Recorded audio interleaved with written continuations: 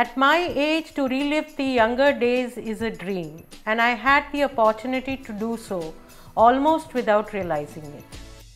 What once started as a small act of will is now a lifestyle, a GOQii lifestyle. Starting a food enterprise at the age of 50 isn't easy. It takes a lot of time, effort, and a lot of physical ability. With age, my lifestyle changed. My stamina dropped, my meals got heavier, lethargy set in.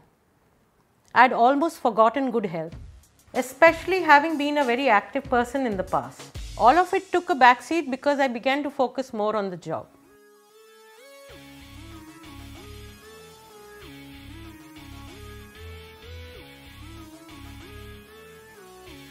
The best part is that I had someone help me do it.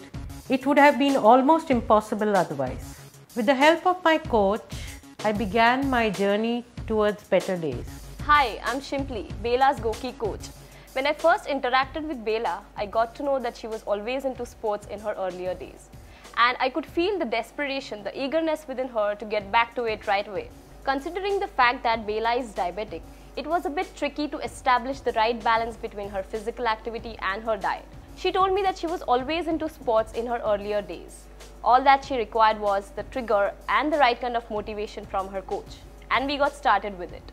I grew cautious with my eating habits and indulged in more physical activity. I became more responsible. Better late than never, right?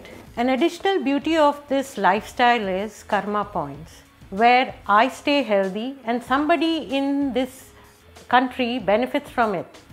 This makes me feel great from inside. I have managed a difficult 100-kilometer walk. The change is tremendous. In fact, I'm going to be running my first half marathon next month. I realized that a bundle of good habits can really make a person's character, and that is what I focus on, and now there's no turning back.